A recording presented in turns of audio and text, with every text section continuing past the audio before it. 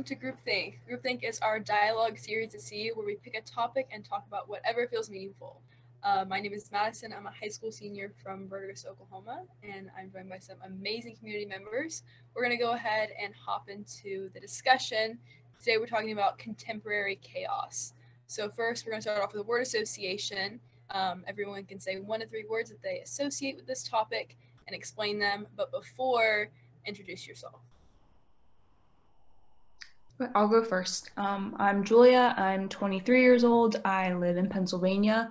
I think I have like 2 words. One, I guess it would be speechless. Like I'm not speechless, but I think there's just an overwhelming amount of opinions and thoughts on the situations going on right now. So it kind of just leaves you in that state. And also another word would be forward.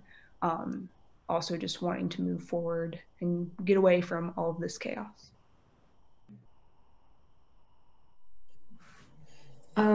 I'd be happy to go next. Hi, my name is Chabu. I am 19 years old. I am a first year at the University of Toronto, and I'm currently based in Toronto.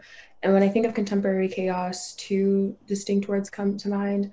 One, politics. I think that our political state is chaotic in a way that is only like related to like our current modern times. And then my second phrase when it comes to contemporary chaos is navigating. It's just really hard to understand how to go about dealing with this chaos because, again, they're contemporary and new to us.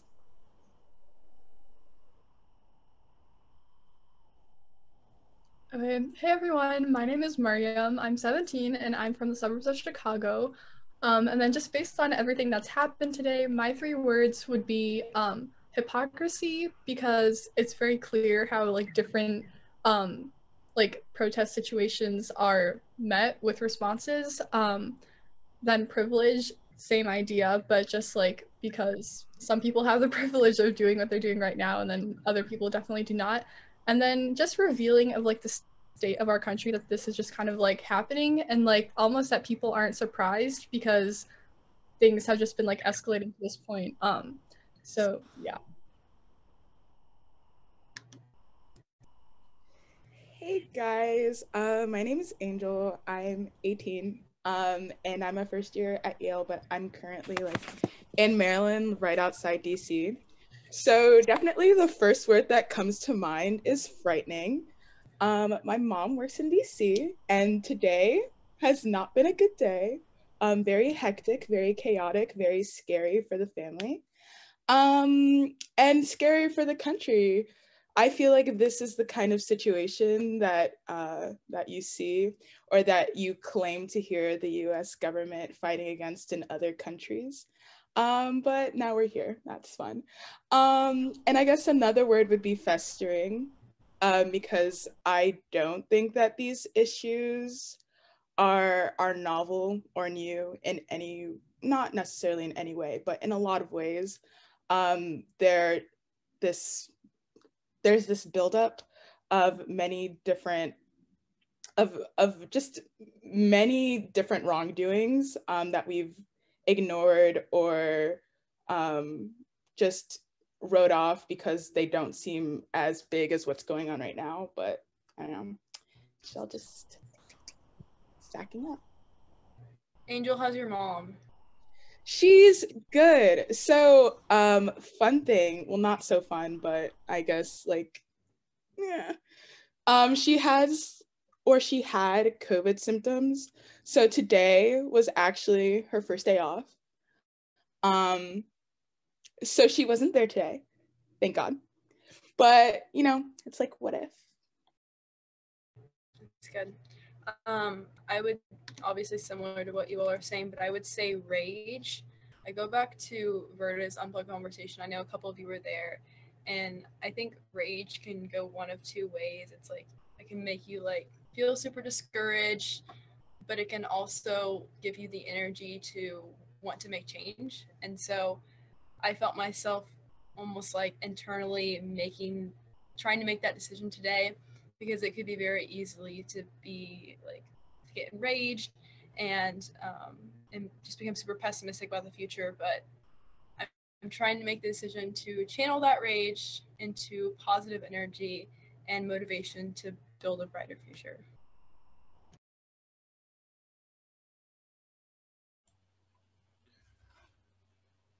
I'm going to put can only imagine because I was talking to Zoe earlier about how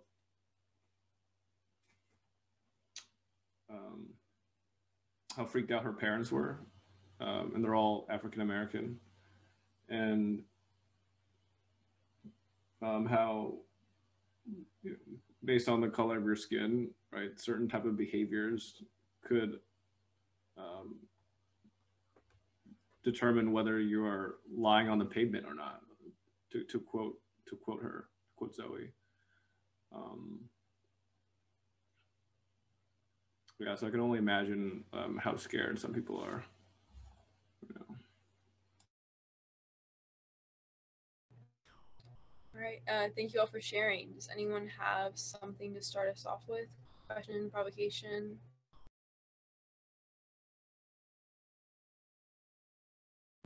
I think I can start off by posing like the question / provocation: what makes contemporary chaos so unique?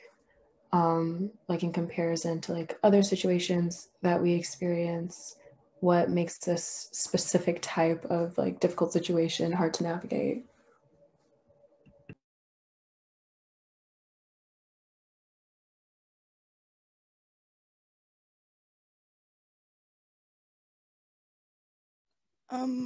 I can go first. I'm of the opinion that contemporary chaos, or at least the way that I imagine it, isn't necessarily unique in a lot of aspects, like I said before. But I do think that there are certain factors that contribute to this appearance of originality. For instance, we have social media now. So things are a lot more amplified. People are a lot more aware of what's actually going on. So that, you know, increases, exacerbates the supposed magnitude of the chaos that we're witnessing. So that's that. And also, we're kind of a new generation, or at least the people that I talk to are of Gen Z. And I guess the last chaotic event that hit home was 9/11. And I was born a year after. So I don't have anything in my memory that kind of emulates what's going on right now, something so close to home, you know, that has to deal with something as wide scale as democracy in general. That's kind of crazy. And third, I think also US exceptionalism or American exceptionalism plays into it. I know that there's a common narrative, not necessarily amongst younger generations, but I've seen it, that the United States is this paragon, this beacon of democracy. And with us being at like the forefront of the world, like the world hegemon, like you wouldn't see anything, or you wouldn't imagine, like Gary said, you can only imagine something like this happening. But when it comes down to it, when you strip it everything to its bare bones, American exceptionalism is a fraud that has unfortunately disillusioned like millions of people, hundreds of millions of people, into believing that, I don't know, into buying into this visage that just isn't true. So yeah.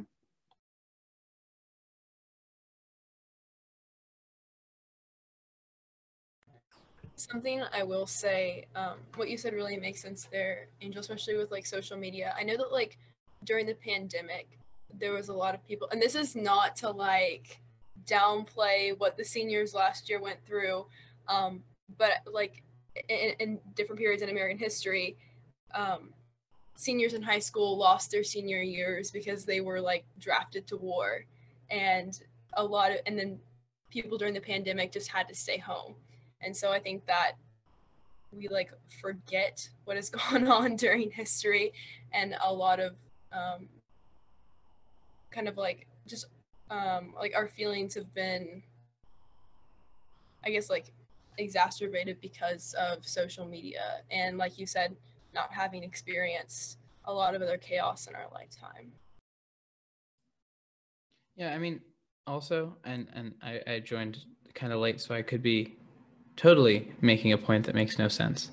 But I think that there's an interesting dynamic of like, I think we're at the end of another period of like human progression. And like, right, the Industrial Revolution was pretty cool, put a lot of children to work, right, did all that great stuff. And then we were like, okay, this is creating a lot of money, so let's continue to grow this entire system instead of think what else we can build. And so now I think we're kind of at the end of that. And what COVID has seen is like, oh my God, reality's back. Everything kind of sucks, and it's not all like daisies and roses. So I think contemporary chaos also, and like what happened today was very interesting. And I saw someone talking about how what if you strip everything down, what it really takes down is like we've totally eroded our culture and our like individual spirit and our want to progress, because we've gotten really comfortable in these systems that are really fake and only help a certain group of people. And so it definitely hits us harder because we're all connected, and our like little teeny tiny peanut brains can't understand why we are all connected through technology. But I think it's also like there's a very real point in time that's coming very soon that like it's going to all crumble and be really bad, or like someone's going to build something out of it. And these aren't like, these are just like an amalgamation of thoughts I've read and heard over the past week, which is pretty interesting that it all came to today. I can't help but agree with like Angel and Thanasi in the sense that like it's not really new. Like these are reoccurring events, just like happening throughout history. But what makes it new, or like what makes it hard to navigate, is the new like generation of people that have to deal with it, and then context that it happens in, as well as like the tools that are available to the people who are engaging with these challenges. And those tools invite like new problems as well as new solutions. And so I think that what's interesting is that these problems are reoccurring, but our solutions are also reoccurring, which is why the problems keep reoccurring.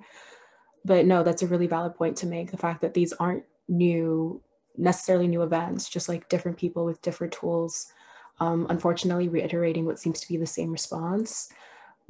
But I think my hope and ambition is that we kind of learn with these new tools that it's time to like pivot to a different way of like responding to events like these.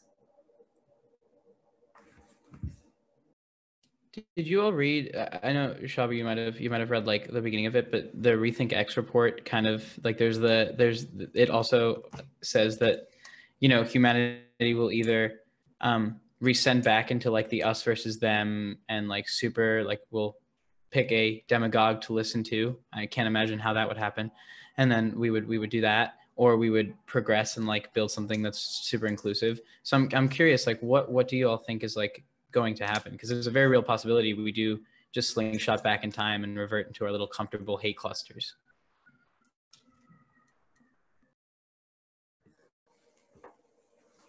I mean, again, it could really go either way, right? But this is very much like personal biases coming into play. But I would like to think that after the like leadership that we just went through in the US, that there is like a profound understanding of the dangers of like having those really small closed group associations. And so like anything remotely similar to that should be like unattractive. Like it should not be anything within the realm of like things we want, because we just went through a really heavy period of experiencing that and seeing the implications. I also think that for the context of this groupthink, we should state like what happened today, because we keep referencing it in conversation. But like what's happening in DC right now with the armed overtaking of the House, like there's so much that is the manifestation of like that kind of mindset. And if we want more of that, then sure, we should engage in more of it. But I would hope that that's not the case.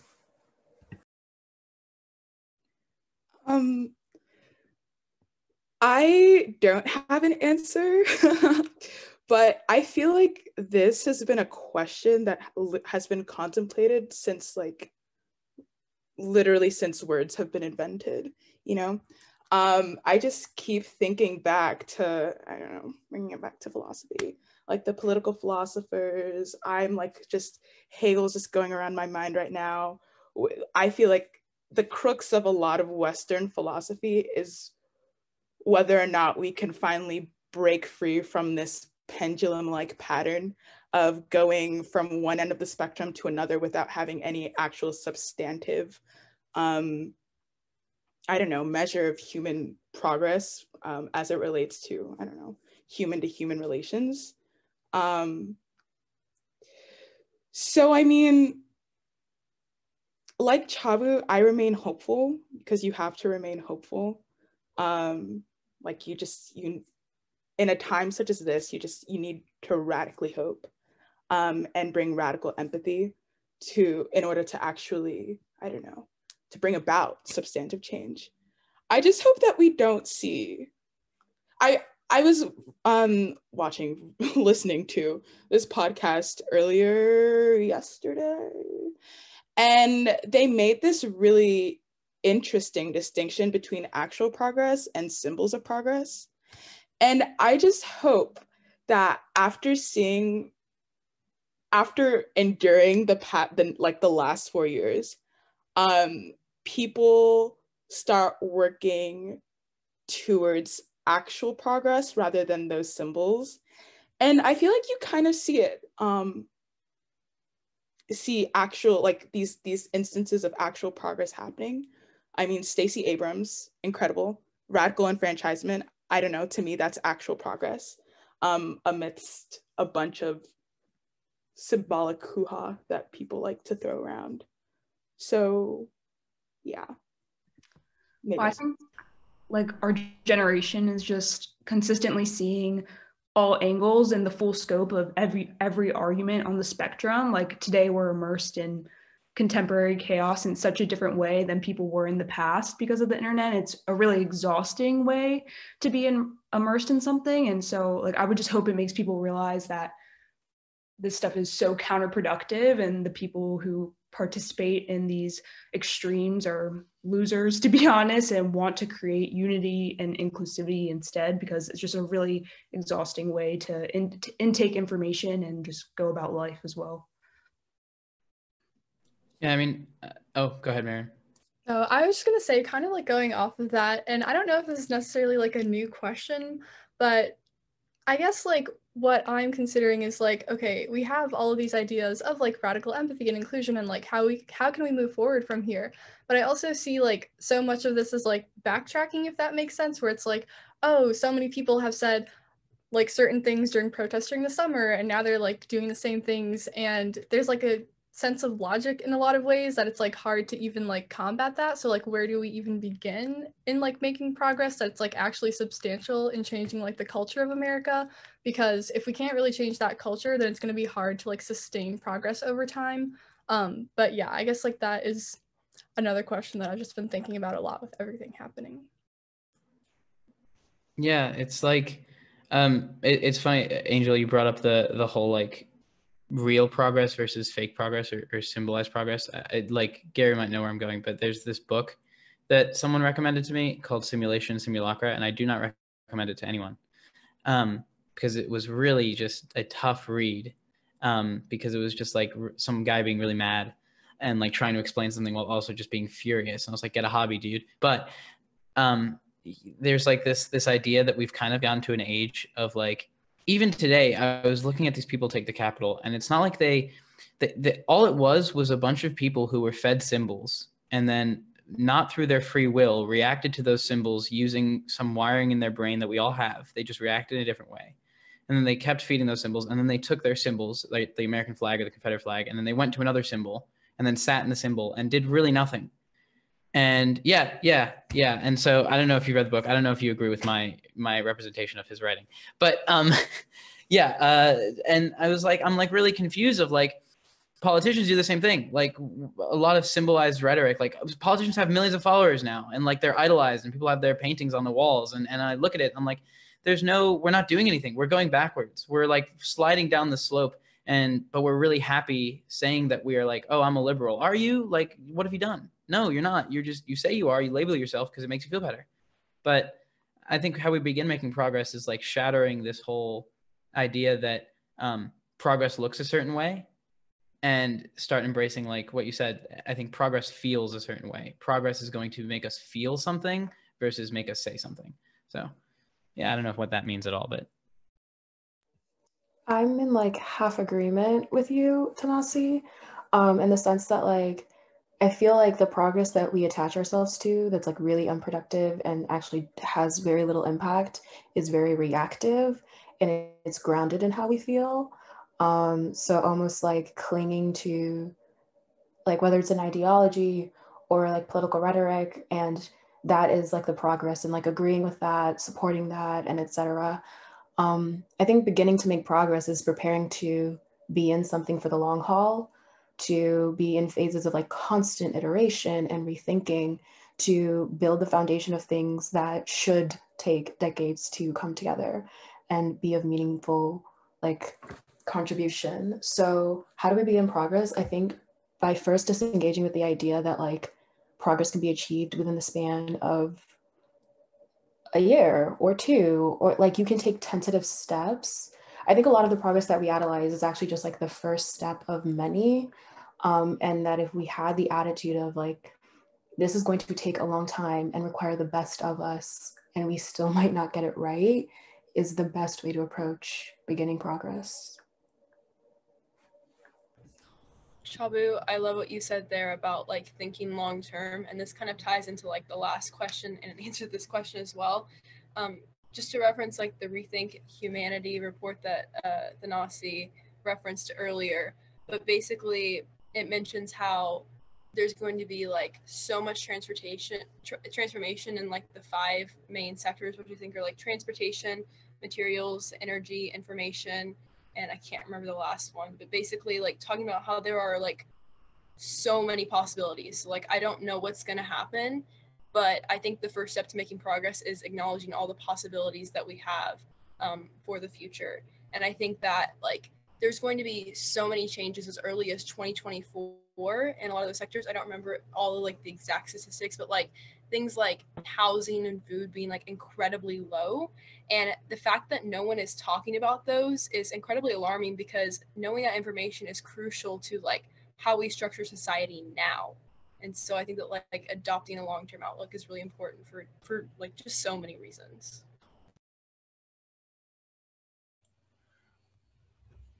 6 days, guys. It's been 6 days.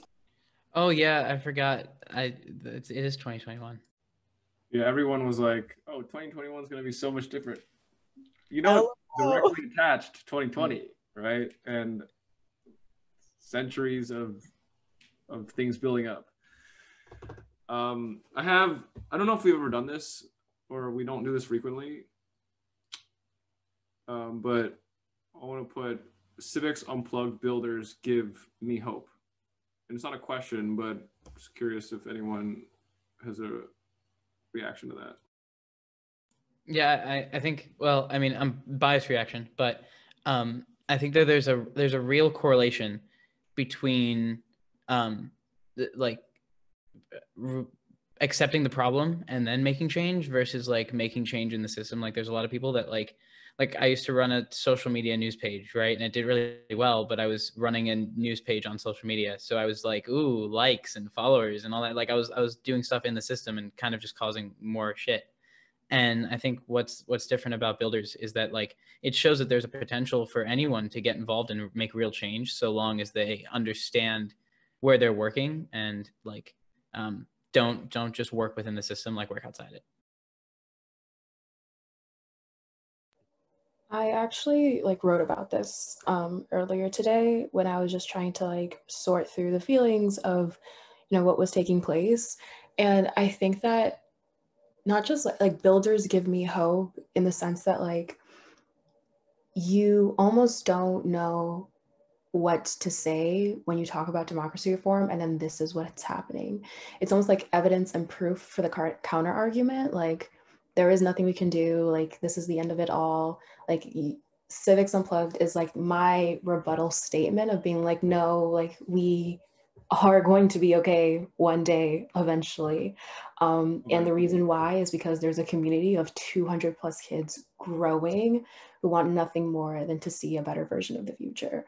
So it gives me hope in the sense that, like, it's a very tangible thing you can refer to and hold on to or reference when you yourself may be at a loss of words or losing hope. I'll add on to that, but like even before, I never wanted to get involved in like democracy reform because I was like very, very like pessimistic about everything and was like, how is it gonna change? Like these things keep happening, no one wants to change it. And then I got involved with Civics Unplugged and I was like, okay, like we'll see what happens. But then like as I've become a member of the community, I was like, okay, like we can actually like make a difference. And so like genuinely Civics Unplugged builders like do give me hope because I'm like, hey, like we are working towards a brighter future and we can do things that will change the systems and like make a brighter future for American democracy, like we're always talking about. And I think that is like really beautiful that like you can take such like, I guess, what's the opposite of hope? Like such not faith in our government, but like from me and from a lot of people that I've talked to like in Civics Unplugged and turn that into like hope and kind of like, you know, referencing back to like Verda's conversation, you know, taking that like rage or unhappiness with the way that things are going and really like channeling that into wanting to make a difference and like working towards making a difference and then having like a network of other people who want to do the same thing. And it is very inspiring. And like I know today when everyone is kind of like freaking out about everything, there's always going to be people like Madison who are like, I'm just going to keep working harder, and like all of you who are just going to like meet for groupthink. Well, I know like Madison's outlook on like literally everything is just like, this is gonna give me fuel to keep going. And so that is just like really inspiring to me too. And for that, I am very grateful for all of you. Yeah, like you can see something chaotic like this and it would be so incredibly easy to be like, well, I have no hope for the future, whatever it is, but it's empowering being with people who don't take the easy route and like don't look at things that way and pushes you to drive, like pushes your drive to create something better even more. I think that like once again stripping it down, CU builders give me hope because we actually like critically think. And I feel like a lot of issues happen because people lack the ability to critically think about what's going on around them. And so just to keep it short and simple, comprehension and the ability to think for yourself is such an important skill. And it's very nice being in a community of people who continuously strive to critically think and better their mindsets, because it seems sometimes a little bit rare. Yeah, I think that we've like allowed technology, at least this form of technology, to become an extension of our minds. And then we were like, okay, everybody else think for me. And like every piece of technology is an extension of you, right? And so that, and what I was thinking of today is like Facebook was created, right, to bully people and then rape women on a college campus, right? Like because someone had that idea about technology like 10, 20 years ago, like there was a random dude in like a Viking costume standing on Nancy Pelosi's desk today. Like that's the stuff I find really, really funny. And the fact that that is what has taken away the common sense from half of this country is like, it's concerning, but it also shows like how easy it is to get back.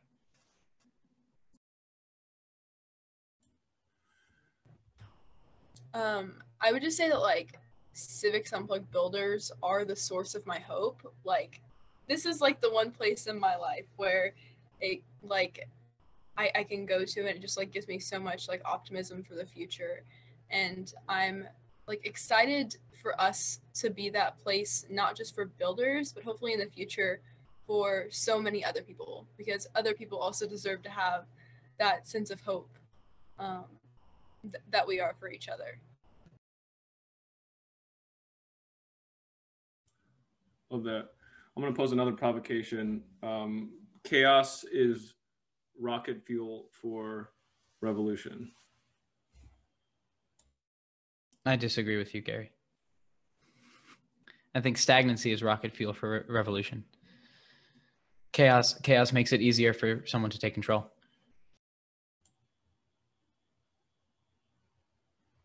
It provides government the way to like, oh wow, there's a lot of chaos, time to control us more. And like, is that a very like traditional Republican point of view? Maybe, but I think stagnancy in wages, stagnancy in the middle class, stagnancy that creates revolutionary tendencies.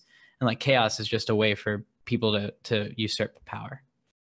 I also feel like people get so comfortable with stagnancy, like they almost just like accepting it in a way, while if something is kind of pushing the narrative, people feel the need to tag along if it's something that's out of the box that they didn't consider before because of that stagnancy. I'd say that. I think that, and also like, correct me if I'm wrong, that what Gary was trying to kind of get at is the fact that like stagnancy exists, but to get out of the stagnancy, you need chaos. Like it is the turning point out of that state. But my personal perspective is that it can be the rocket fuel for revolution, but in a very specific context, where you have like the right culture, the right community, the right tools, and the right like support system to turn it into something productive. It's almost like gasoline. Like gasoline can set things on fire, or it can drive you across the country. So chaos has that duality. But again, you have to be like in a system that's specifically engineered to turn it into something productive. Like it does not happen accidentally. I agree with you, Chabu. I feel like when you just think about it, I don't think I can, but okay, also my knowledge is also very limited, but I really don't think that I can conjure up a picture of a society or a nation or a people who have brought about significant, like severe change without chaos. But like you said, it does, you can't engineer the necessary environment that is required to bring about the positive change. Like Cuba, their revolution was somewhat successful, but then Che Guevara wanted to go to other colonized places and incite rebellion and revolution, thinking that you can just manufacture this chaos and this chaos will automatically lead to like, I don't know, like an anti-capitalist communist revolution, right? But we see that that's not true with, oh my God, I was about to say Antifa. That's so embarrassing for me. What is that country? Oh my God. Well, a country in Africa that starts with A.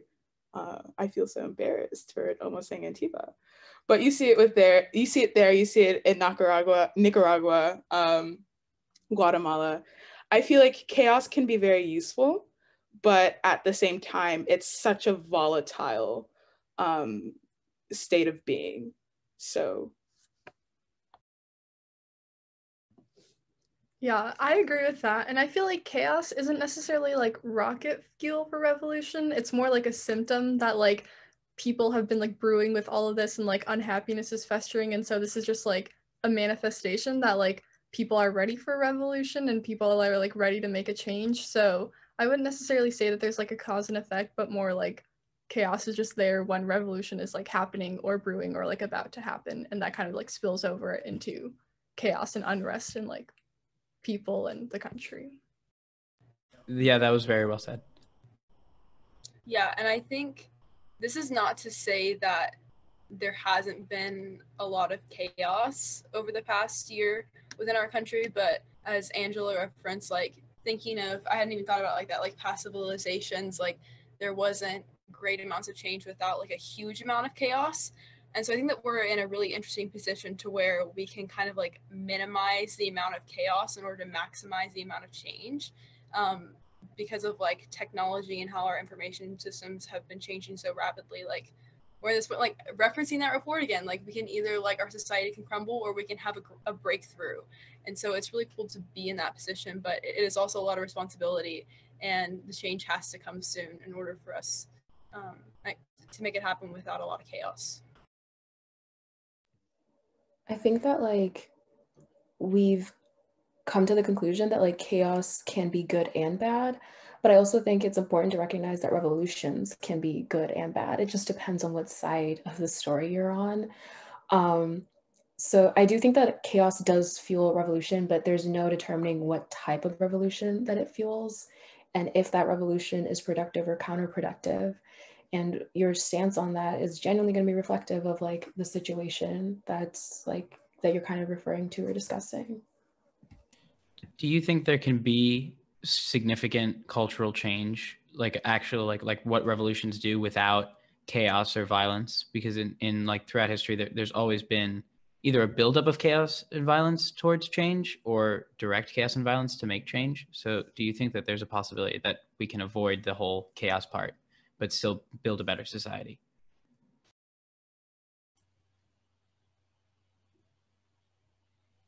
I want to say no. And this is probably definitely me being extremely bleak. But just witnessing everything that I've been seeing right now, not only in the US, but like in my like home country of Nigeria with SARS and them dealing with their own version of police brutality, and just watching how for a long time, and just hearing my parents talk about it as well, because they grew up there, their grandparents grew up in a very war-torn area, or not their grandparents, but they themselves.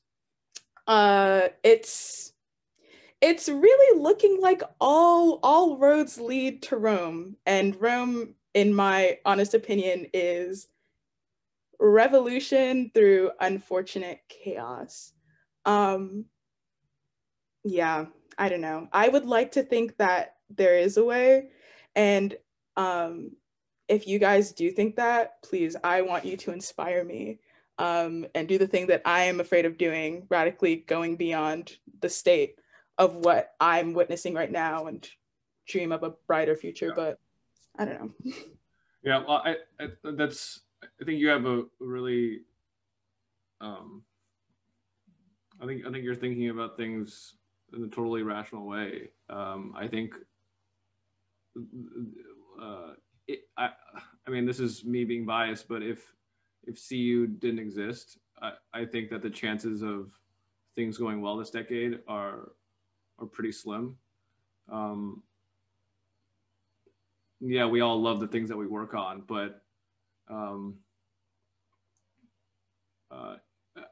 you know, I genuinely believe if more people knew about what was happening here and knew, like, you all as individuals and as a collective, people would see that, well, you are literally the future of democracy. It's not just like this abstract thing. It's like the future of democracy is waiting to be the future, waiting to build that future of democracy.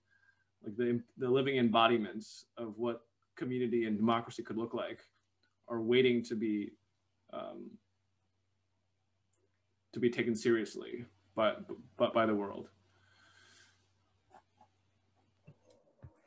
I think that it does I would say that like significant cultural change does take place without chaos and violence.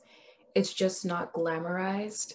It's probably like the most boring thing to read a book about or watch a movie about.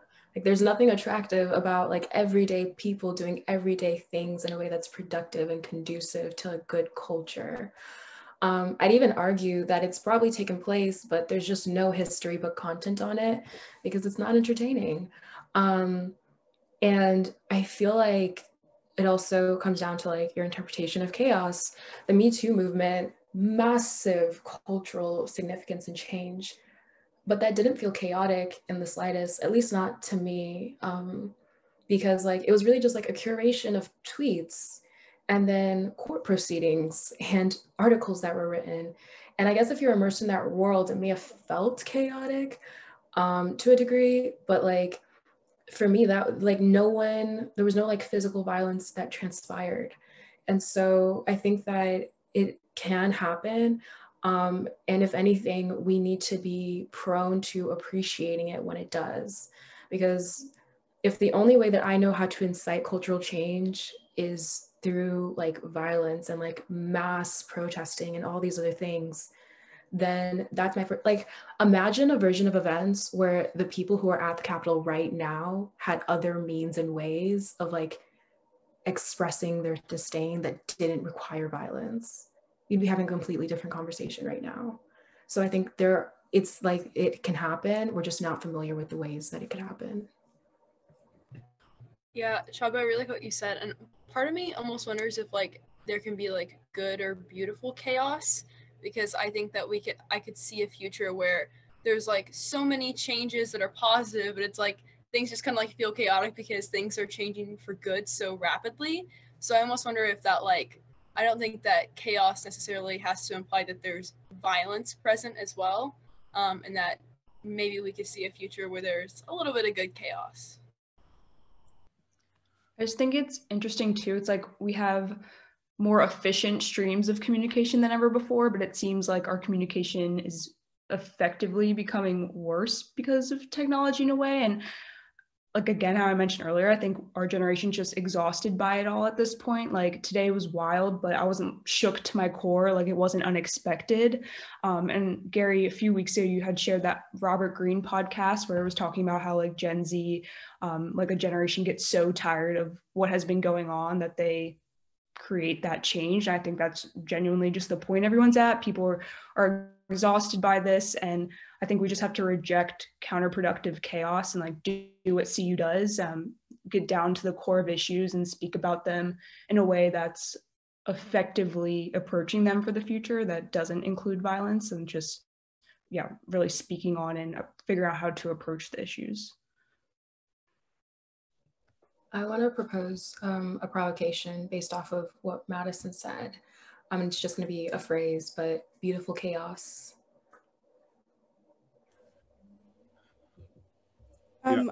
Oh, Gary, go on. Oh, no, go ahead. I was just going to say, just to kind of emphasize everyone else's point that like, it's important to note when you're jumping to a conclusion about what a word means. Revolution can mean many things. Chaos can mean many things. So just be cognizant of, honestly, how like you may not consider it, you're being triggered, right? Like a certain image is coming to your brain and you might be getting triggered by it. I 100% agree. I definitely think like stacking on your point, stacking on Chabu's point, interpretations matter. Like semantics do matter. I think, so this is going to be like a vague definition that I personally hold. I think that any change or any system that disrupts, I don't know, the oppressive hierarchies is inherently chaotic. And I don't think that chaos necessarily has to manifest in a physical sense. Like the example that you brought up, Chabu, with Me Too, I do think that that is chaotic because never before have you seen, let me not say never before because generalizations are bad, but it wasn't something that you saw on the regular basis. A group of women standing up against someone who held immense power over them, both monetarily wise or I guess economically wise,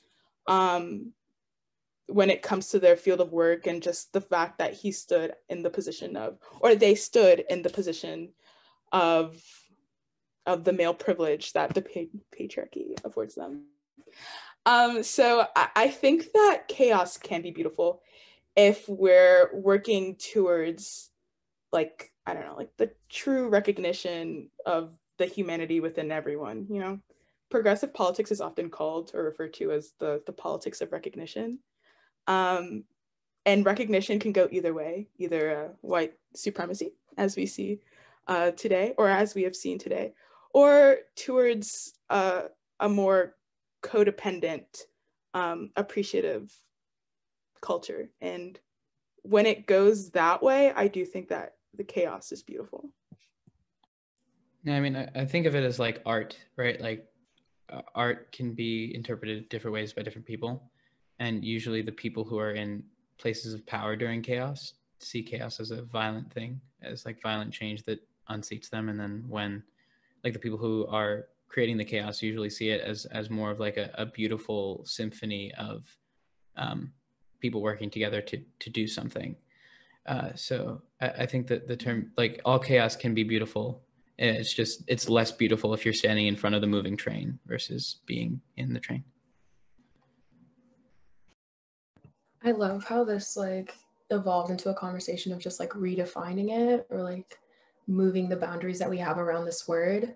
And so I'm gonna follow the trend of like defining chaos here. And I think that it's any instance where you're moving against the tide and you're going against the grain. It's like a level of like overt disruption of both a good or a bad thing. And that can be beautiful or it could be absolutely detrimental. Again, it depends on the instance. I'll add that basically everything that we do at CU is unconventional, and we have a lot of inspirations that we draw from in how we do things. One of them is Netflix as a company. The CEO talks about how it's always on the edge of chaos. They have like as few rules as needed to create a hyper creative culture. So yeah, I mean, you can imagine like, for example, a social movement, right, where there's a kind of a dictator type person that's like saying this is how everything needs to be, right? And how many ideas are going to come from the grassroots in that case? But then if you go too chaotic, everything falls apart, right? And I think there's no doubt that like Occupy Wall Street, for example, really started a cultural conversation, and maybe that was their goal. But in terms of like immediate kind of systems change beyond culture, they were kind of laughed at, right? Because of how like deeply decentralized they were, and basically didn't really have leadership. I'm oversimplifying, but like the point here is that beautiful chaos, like chaos can probably easily disintegrate into kind of a useless mess as well. Sorry, I was just gonna say, like, I think that if like chaos is a response to stagnancy, there's probably just beauty in movement, like the things that, like the idea that things are actually like moving in some direction. And so like to harness that chaos and take it into a beautiful direction is kind of like what we're tasked with in a sense, like at CU as an organization and other people who are trying to make reform. So I think that like just the fact that things are moving and that people do want change and are like agitating for it and like manifesting that through chaos is like inherently beautiful, but also like we're responsible for keeping it that way and like keep it going in a beautiful direction and like not let it descend into bad chaos, I guess. I don't want to say bad because like that's a generalization, but yeah. Yeah, well, there's like so much power in your perspective and your outlook on something, because like even in just everyday life, like when you're in a stagnant position in life or you're kind of more so in a loop stage of your life, like obviously not a lot of growth comes out of that. But when you're shaken up a little bit, or like when your eyes are open to something, and it's obviously always really uncomfortable, but you can either look at that as something that's scary and something you don't want to approach, or you can look at it as something that is a growing opportunity. So yeah, I'm just like perspective and outlook is big. 100%, Julia, I agree. And it just like begs the question. I feel like so much of our perception of our perspective is like shaped by the media. And I read this book, kind of reading this book, called Manufacturing Consent by Noam Chomsky. And it's just so eye-opening to think about like the way that we perceive the world And I guess like following along that line of logic, the way that we perceive chaos is like heavily influenced by the information that we consume and the media that is just constantly shoved down our throats. And I don't know where I'm going with this thought, but I don't know. Perception is such a powerful thing. And it's just so heinous that people attempt to, I guess, alter it towards not so great ends. Well, that's just like the point that Chabu made earlier when she shared her writing piece, that she has been trying to stay away from the news as much as possible to keep up her, like, and take the information for what it is and try to continue to obviously have her positive outlook on how things can move forward productively.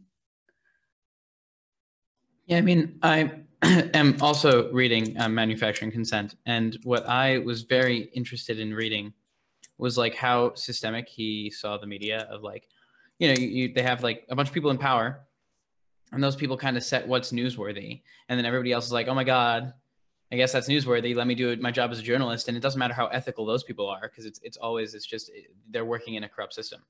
The other thing that was really interesting is that I was talking with my friend last night, and she was talking about like how we got to this place, and I was like, do you even think we have free will anymore? Like, do you think we have the ability, right? Because the media has defined how most of us, not all of us, but most of us see the world. Do we have free will to make decisions? Or is it just us being influenced by a bunch of really weird people who know how to work algorithms really well? Like Mark Zuckerberg, right? He's like an odd human. And he's just, is he manipulating all of us? Do we have free will?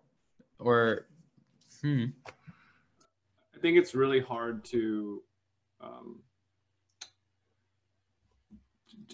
actually exert agency, like in your like to actually make choices for yourself if you're not thinking about choice making, and that you have it's in your, it should be at least ultimately in your hands to make your own choices. So I guess, I don't know, it's hard, it's not really that controversial to say, like, if you're not really reflecting on like that power to make choices, you're almost certainly a victim of mimetic symbolic warfare. Yeah, and so many people don't reflect on the information that they're reading. They just intake it and they're like, oh, that's right. And that's why there's like so much information. The people who aren't taking the time to reflect on it more, all the stuff they're taking in. This kind of like circles back to something Thanasi said earlier about how he was like running a political magazine on like a social media platform, and how he was kind of just like creating more of the problem that he was trying to address. And I think that like there's a real reoccurring theme of just assuming that like we can operate within the system and just like somehow come out unscathed. I think of like every US president that has ever said, I will do this differently, and then they leave office having done everything the same exact way. Like, what kind of immunity do we assume we all have to like live above the fray somehow, some way? So I think it's just like also really important to, I almost operate with the assumption that like there are things that I am unintentionally doing in support of the thing that I'm against. And like when you approach it with that mindset, you're like not only critical of the world and the content and your engagement, but like also you're critical of your personal approach and why you do the things you do, why you consider the things you consider, why you ask those questions first above all else. So yeah, I think that's just like, you have to question yourself because like you are also integral to the system that is operating against people and like perpetuating issues. And that's an important like internal dialogue to establish. So well said. So like similarly, you know, if you're, just like if you're not reflecting on your choice making, you're almost certainly a victim to other people's choices being made for you. And if you're not recognizing that you can BS yourself and like thinking that you're actually thinking, you're almost certainly not thinking. I, I recall that like once I recognized that I could BS myself, and also that my detector for my BS could also be BSing itself, I just started to like just kind of instinctively start questioning everything that I've been thinking. And I think that's really important for people to adopt and not feel like they're weak because they're questioning their thinking and their choices.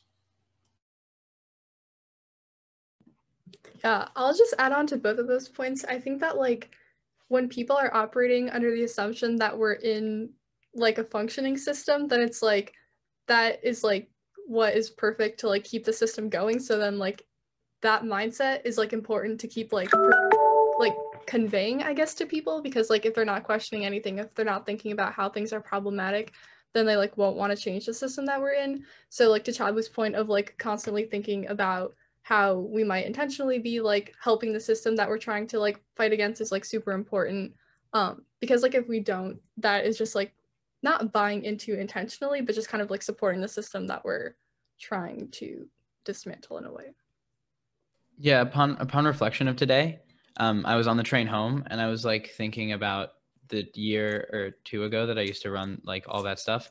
And I was like, damn, I contributed to this problem directly. Like I am a direct actor. Like it was non-part, like I wasn't running like a Roaring Republicans TikTok account, right? But like I was still directly contributing to the problem. And the only reason I didn't know that at the time was because I wasn't focused. Like I couldn't see the bigger picture. I don't know if I wasn't smart enough or wasn't wise enough or whatever, but like I was like, this is good, was not good.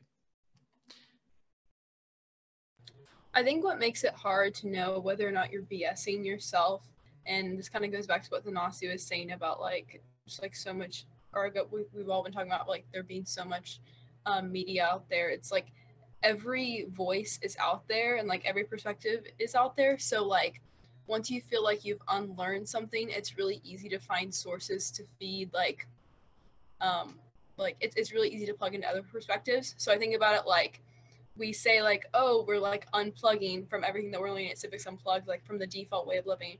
But I think that a lot of people also think that they're going through that experience. Like I know a lot of people who are like, I've unplugged because I've realized that the Democrats are all lying to us and want to destroy this country. And so it's just really hard because there are so many voices, and hardly any of them are sources of truth. This is making me, I guess, reminding me, reinforcing for me that a community of independent thinking, but diversely like independent thinkers with diverse perspectives and experiences, who are willing to basically check each other is so essential for the development of the leaders that we need, and also the ideas that actually make sense and aren't BS.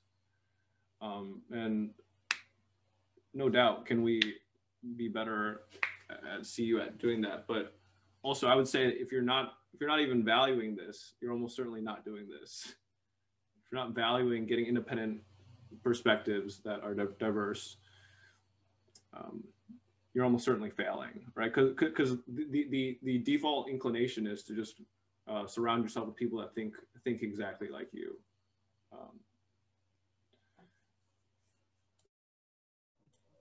I think that's like a really, really important thing. Like the conversation has kind of moved on to a topic that I think that we can like maybe move on to, which would be operating in the chaos. I kind of just want to leave it at that, not necessarily a question.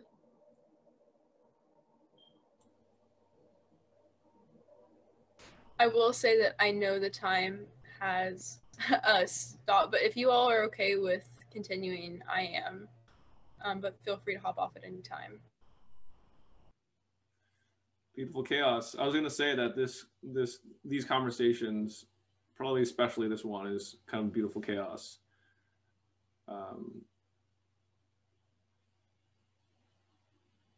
You know, I don't know. Yeah, it's cool.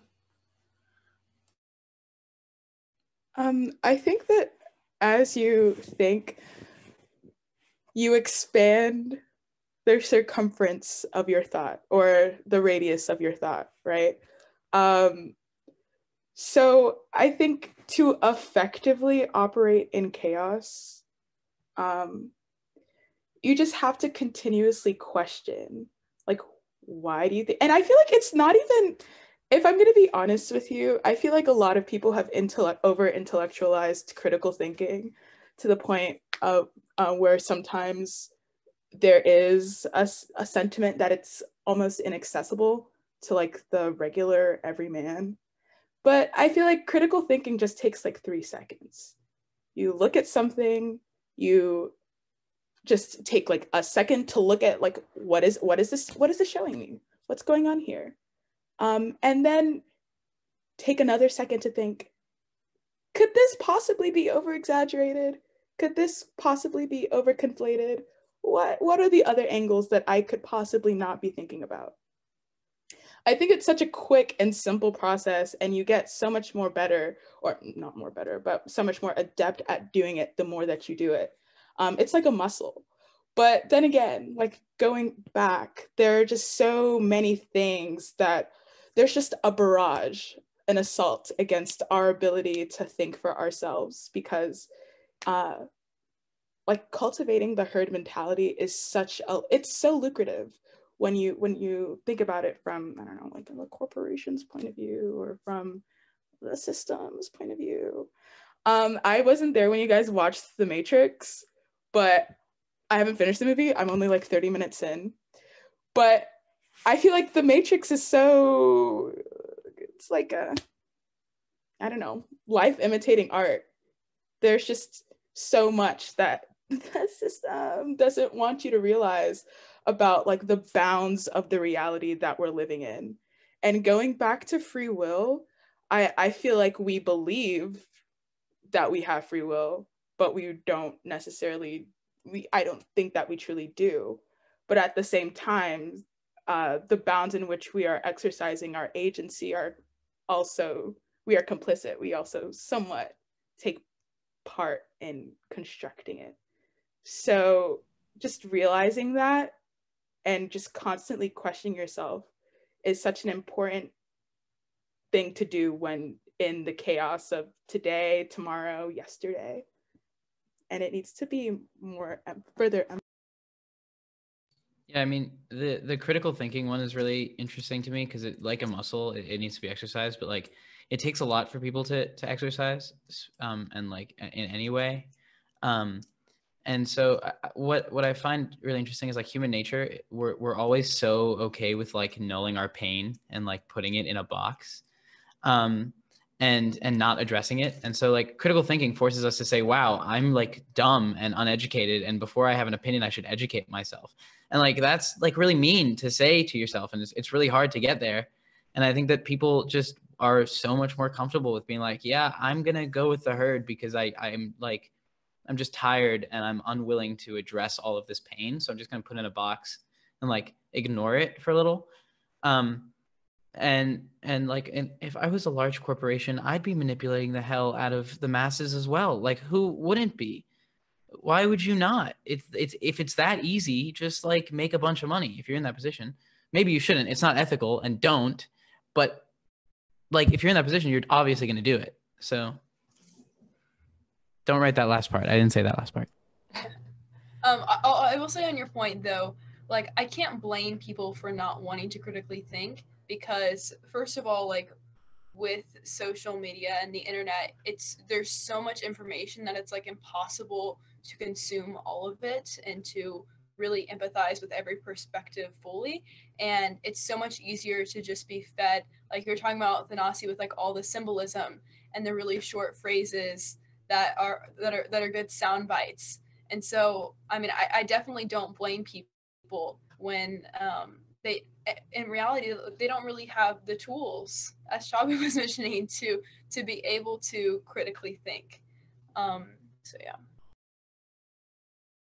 I think that like Julia mentioned this earlier, but like I basically said that I went through a phase of just like not watching the news, and I think the goal was to like be removed from the chaos, but we're in a constant state of chaos, if you're being completely honest. I think for me to like ask to be removed from the chaos would be asked to be removed from the reality. And then you end up falling into like all those pitfalls that Madison was mentioning. And I think that a more productive method is to just have really good anchors, because anchors allow you to like exist in the chaos without getting swept up by all of it. And then they also provide you with like the capacity to respect just how chaotic things are. A big part of like the conversations that I've had revolving around this were either like being like, oh my God, it's the end of everything, like really, really like dramatic responses, or people who are just like downplaying the severity of it. And so I think that like there's like middle ground where you can't just be like completely blown away by it, but you also need to respect the severity and like the scale of the issue. So yeah, I'm a big advocate for just like staying in the midst of it, but having really grounding anchors. And that could be friends, it can be communities like this one, and it can be like just like personal truths that you hold in high regard and can refer back to when things like this happen. Yeah, Chabu, there's a good, one of my favorite philosophers is Nassim Taleb, and he has a really great theory on newspapers and why you should just never read the news or watch the news, because everybody's trying to manipulate you and it doesn't matter. It's not gonna make your life better, and you should just read like one thing a week. I don't know, it's really interesting, and there's a lot more, and I'm definitely not representing it, but there's a link to a good article if you're interested. I think it'd be interesting to like for people who like swear by the news to catalog like how they've actually like changed their lives because of what they've read. Also, like for like the most breaking news, like you're not gonna not hear about it. So like, I don't know. I get sent links all the time. So practically speaking, you may not need to just be scrolling on Twitter all the time. A question I have related to operating the chaos is, what are questions that are useful to ask to, like when you can put it, well, you can, I guess you can create a new question. What questions are useful to ask when you're in the midst of chaos?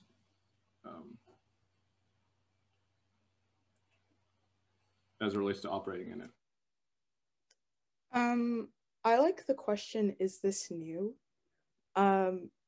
Because we have a tendency to have this very like hyper singular, hyper individualized view of like reality. And I mean, like, why wouldn't you? You're living now and the present is overwhelming enough. But often, like I read somewhere, history rhymes. So if history has a tendency to repeat, at least when it comes to patterns, there has to have been ways that people adopted to combat or even exacerbate the chaos of yesterday that is very likened to the chaos of today. And I think that asking this question can allow you to just think and imagine ways in which previous methods can be improved upon, or just not used at all, you know? And I think it's, maybe this is just me, but there's something comforting about the fact that like there's just nothing new under the sun in a very general sense, because it means that there are other people who've gone through the same thing before you. And if they were able to make it through, then you'll be okay too, so.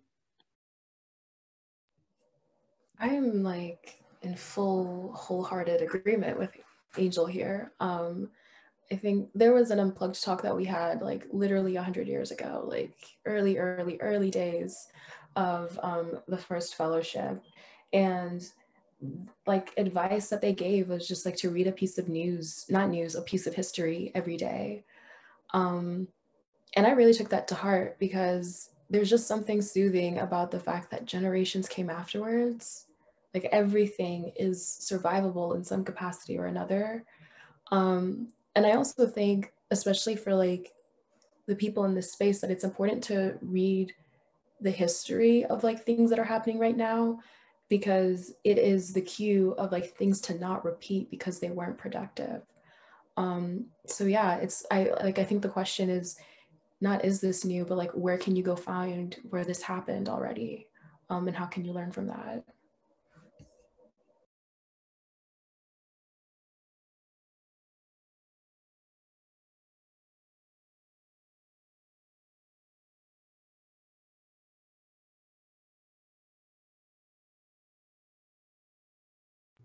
I think similarly to that, like once you've like looked back at history and kind of like understood the context of that and what solutions have been tried in the past and where they can be improved upon, I think the question would be like, what's next? I think you should like constantly be looking to like how you can build from that chaos and make something better out of it. I like this. Is this new? What's next? So it's like a kind of a good thing to have handy.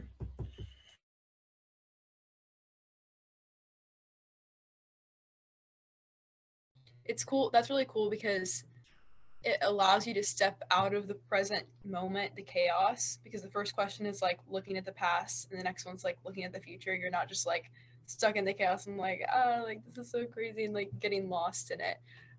Like Chabu said about anchors, I think that can kind of be an anchor too, just like setting a perspective of like looking what happened and what's coming next. Yeah, I think also another question could be like, what do I feel is right?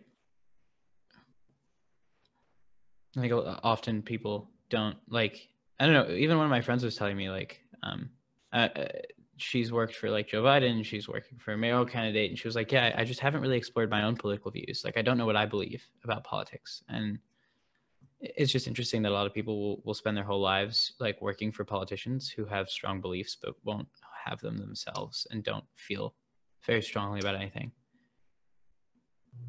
Thanasi, I know that I've like struggled with that in the past too, because like there's a line between like being really open-minded and empathetic about views, and like I feel like you can be that too much to where you don't know what you believe in just because like you almost see too many sides.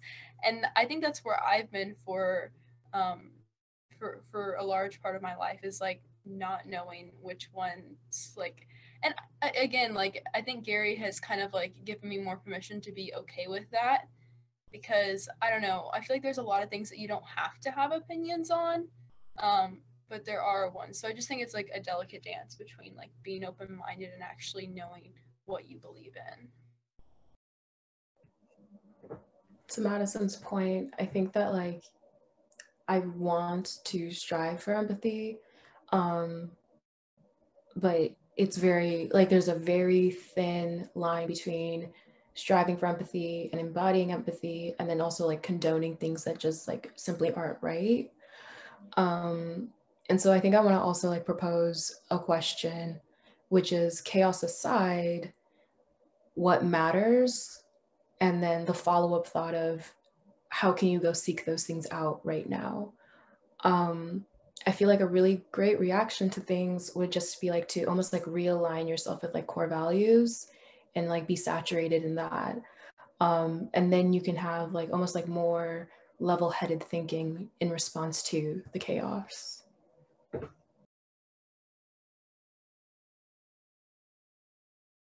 I think that what matters also, I feel like I constantly ask myself this question, and I'm stealing this question from this podcast called Bobo and Flex.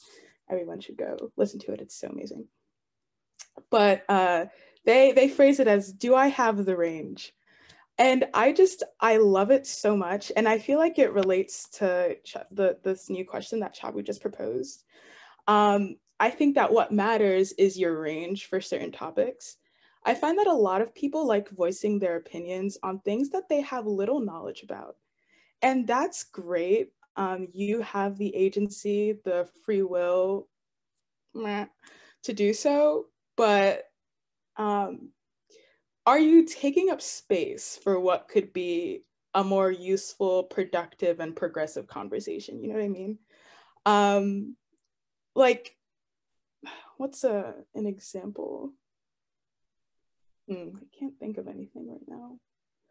But let's say that something international relations happens, related happens, I don't know, in Korea. I personally do not have a very large knowledge base when it comes to Korean politics, Korean history, and what's going on over there. Do I have the range to really comment on something very intricate and nuanced that's going over there? Not really. And if I do, then I'm clogging up what could be useful space. So I think it's really important that we ask ourselves, like, should I be speaking right now? Is it necessary that I chime in? Yeah, I think there's just a lot of issues right now with people not reflecting on how productive what they're doing is. Like, people need to ask themselves not only what they're adding value to when they're taking part in something, but also what they're taking value away from when they take part in it. Because there's a lot of, like I said earlier, just a lot of counterproductive initiatives. Yeah, I think that, again, I've really harped on the media today. But I think people are tricked into thinking that they know a lot about something. And like, this is going to sound really mean, but some people are just like so ignorant that they don't know that they're ignorant. You know what I mean? And like, I always find myself in conversations with people like that don't even like politics, especially family, who like aren't politicians. They don't work in the space. They're like, yeah, I'm an accountant. I have a dog. Like, okay, cool. And then they're like, you're a demon for being a Democrat. And I'm like, is it like, do you deserve to take oxygen up speaking these words versus sitting in your chair and not speaking those words? And like, it sounds very elitist, but like some people just, there's no point. It's like, it's zero. It is zero sum. Like, them talking takes away from my lifespan. And it's like, maybe you shouldn't. So yeah, I agree with it. I agree with you, Angel, on that one.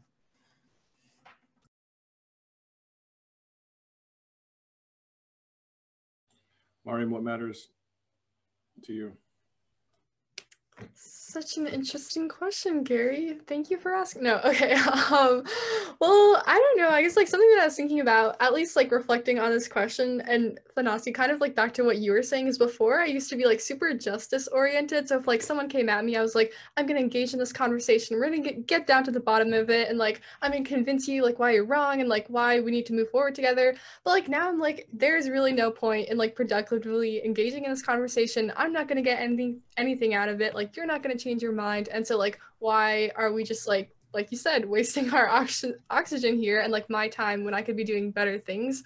So I think like in chaos, a lot of the times that's some like way that I've matured a lot and is like, no, I don't need to be kind of like engaging directly in this chaos, and I can be like doing my own thing and figuring out how I can make a difference, not like directly engaging in a lot of unproductive things. And so I think kind of like removing yourself from like unproductive situations is really important in these chaotic times. And like figuring out ways to not stoke like more bad chaos, if that makes sense. Because I feel like people, when they don't get that big picture perspective, they can just kind of like intermix themselves in like everything that's happening and not really realize that they're doing more damage than like what they could have been doing if they just kind of had like removed themselves in the beginning. So yeah, there's definitely a lot to unpack, but I definitely think that getting perspective and kind of removing yourself sometimes is like way better than directly engaging with it. And I kind of want to challenge what both of you are saying here, because I think that there's a balance. Like, just because like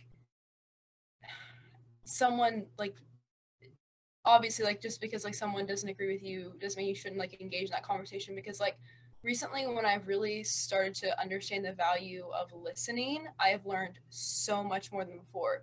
And often the conversations where I've learned a lot from people, it's people that I don't agree with, that do not get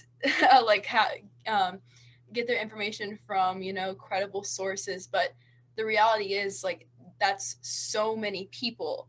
And if we're not listening to the people who don't really understand or have like credibility or range in what they're talking about, then we're not going to understand most people. So I think that there's like a balance for that too, especially in the work that we're trying to do and trying to reach so many people. Like sometimes you have to engage in things that aren't going to be inherently productive, but maybe you can make them productive if you make it about like listening to them and learning from them in order to in order to like equip you with knowledge to help you grow. Yeah, at the very least, you understand more other types of people. Like, and I think we need to dispense with the notion that you have to convince people of something. One of the most probably useful lessons I got in the last 2 years was you have a conversation not to convince, you have a conversation to understand, like in as good a faith as possible. And also just like, this is just cognitive science. Like it takes time for people to change their mind. Like they have to like sleep on it for many nights and think about it, and like, so you're not going to do it on the spot either. Yeah, I totally agree. I think there's definitely a lot we can learn from people, and then there's some people that are argumentative, and those people, like if you're going to argue with someone, that's pointless. But like if you're learning, yeah, because right, there's like an S curve of adoption, like early movers, people that can change their minds, and then once they do, more and more people. Like if you can push those first people, and I guess it's just like, again, not like sweeping statements. Everybody's kind of different conversation. What I'll add, and I think we should wrap up this section, is a big, and I don't think this is like, we haven't really talked about this as a community that much, but I think like, you know, if we were to choose like trying to convince people that are already like really rigid in their beliefs and have a tribe that they're like evangelists for, or like just activating people that are ready, like they're ready, like Gen Z, like not all of you, right? But a big, like probably millions and millions in America are ready to like have a much better sort of empowering civic education. Maybe they don't have the words to describe that yet, but we haven't even come close to empowering the people that are ready to be empowered, that are receptive to creating a democratic culture that is like full of radical empathy and systems thinking, etc. Should we transition to reflection, Madison? Yeah, I'll go ahead and send the link in here. Wow, that was so good. We've never gone that far over on a groupthink. Yeah. Gary, that was a really good point about listening, though, and Madison too. Really, really good point about listening. Wait, Thanasi, this will be your first reflection section. So yeah, you can share those observations here. So basically, you can reflect on anything that's been said here. Do you see trends? You can reflect on the actual conversation itself, like the structure of groupthink. You can reflect on how people interacted with each other, whatever. And also, we encourage you to think about how this conversation is going to change the way that you operate in some way or think.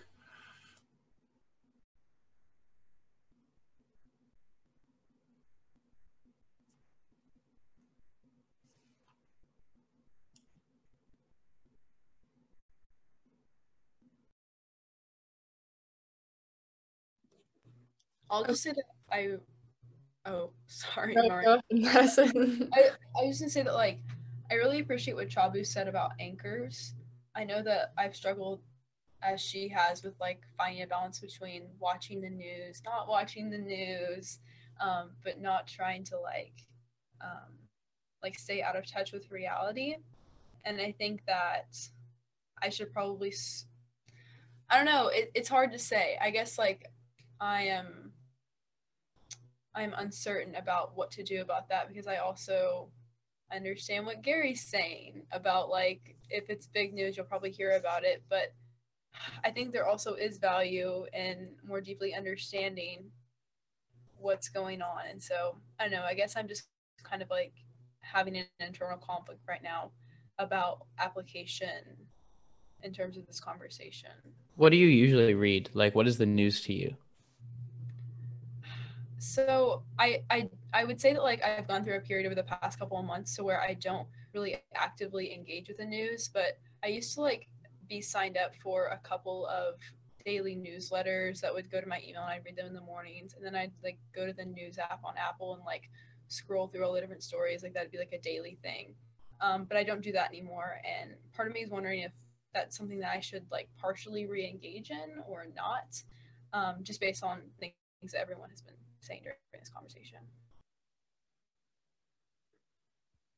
Yeah, I was gonna like talk about the same thing and also like ask for recommendations, because we had a groupthink on media a while ago, and we were talking a lot about like bias and like how we can kind of like disengage from like news that is biased, but also like there's a really good thing to be said about understanding where people are coming from and like what's the general consensus of our country right now, because like how can we operate to change what people are feeling and thinking if we don't know what people are thinking and feeling. So I guess like that is also something, Madison, that I'm like currently like grappling with in terms of my own media intake.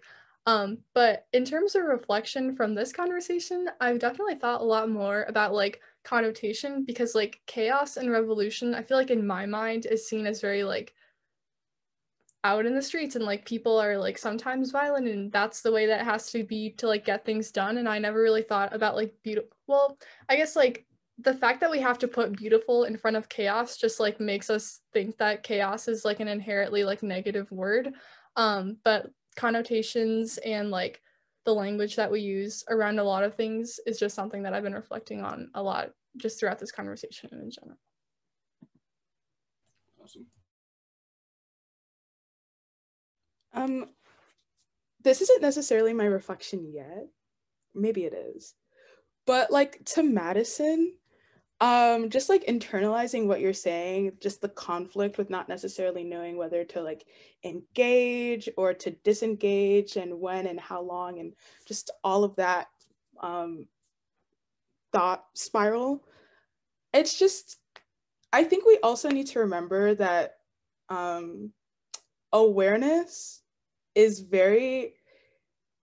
it's a very heavy, it's emotional labor of a pretty big magnitude, you know? Just knowing everything that's going on in the world.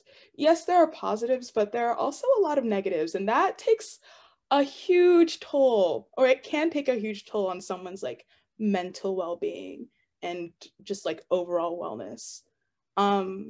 I remember coming across this post on Reddit on like this like critical theory sub, and someone was talking about how they just get so sad and like depressed when like engaging with all of these different forms of knowledge, because like the more you know, the more, first of all, the more you recognize that you need to know, and the more you get a little bit down about knowing just exactly what suffering people are going through.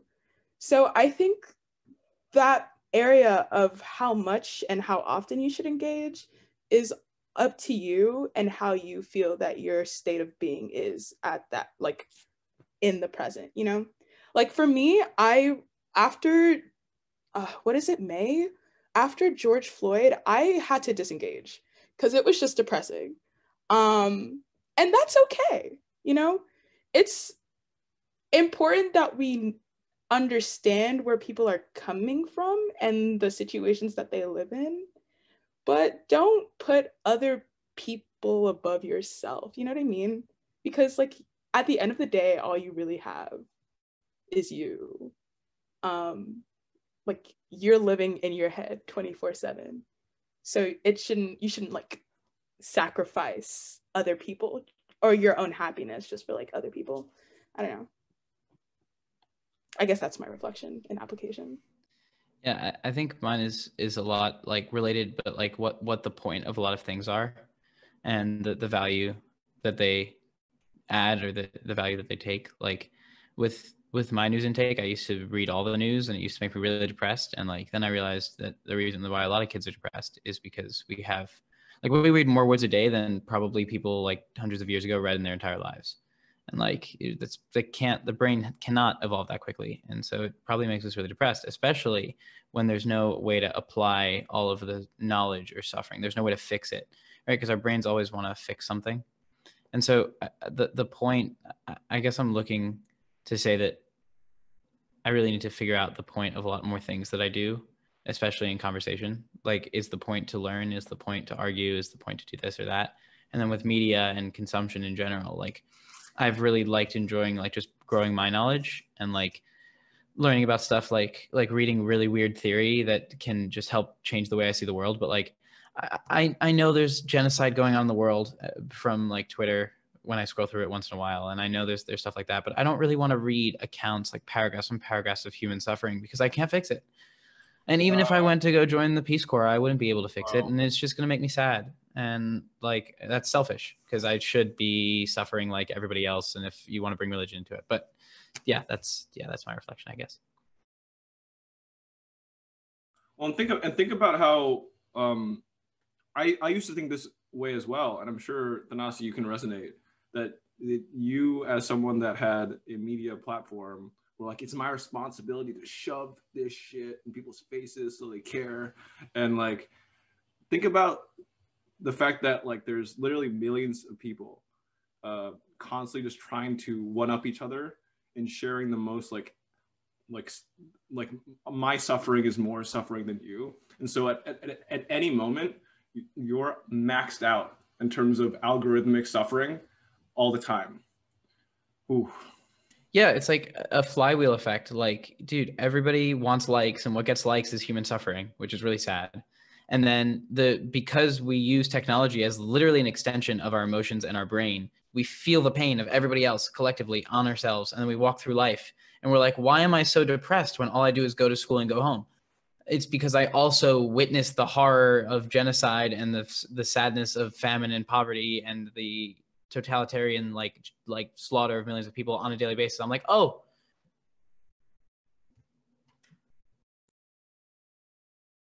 Well said. So I've learned a lot. I personally learned a lot from all of you in this amazing hour and 40 minutes. Curious if how this has helped you process this moment.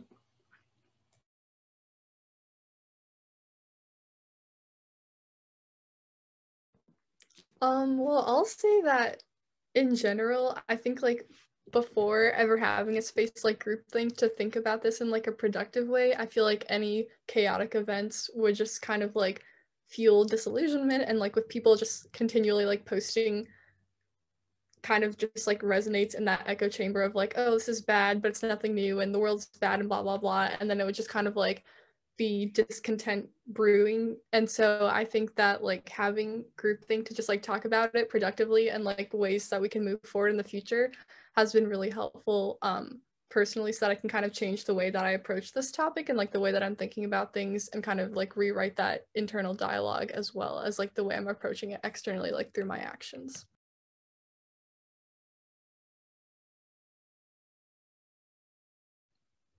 I agree with Maryam. It's really nice to have a space to talk without being judged. I would like so really bad, but I woke up at like 4 p.m. today, and suddenly like I wake up to what is seemingly a coup, right? Like literally in my backyard. And so I go on Twitter, and I'm like really plugged into like Yale Twitter, like Yitter. And it's just so, it's a lot. Very depressing, very self-righteous, not an echo chamber that you would like to be consumed in. So then I take myself, I see like the news, I hear my parents watching, then I go to Reddit, and I go to r/politics, and then I go to r/conservative to see what they're saying. Even more depressing. So when Chabu, or when Gary mentioned contemporary chaos as the topic of this groupthink, I was like, yeah, because I needed to talk to someone without A, like my parents invalidating me, B, Twitter invalidating me, see Reddit invalidating me, and it just feels nice to be validated and recognized. So yeah. Yeah, there's a power to a space where you can kind of like talk about cool ideas, and people are like, oh, and then I'll share my cool idea, and then there it's not like, I'm so smarter than you, and my idea is better than yours. It's like, I don't want to do that.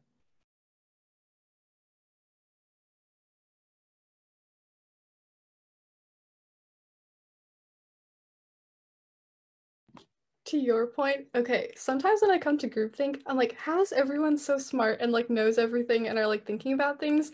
But as the conversation progresses, like literally without fail, everyone always has something really insightful to say. And like without like saying, oh, I want to say something profound, they're just like, they just talk, and it is like actually really interesting.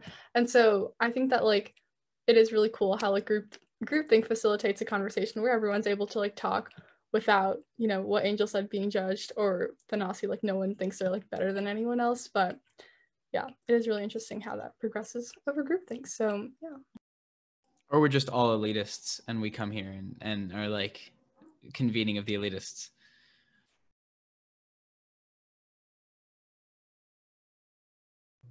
Anyone have any final thoughts before we wrap up?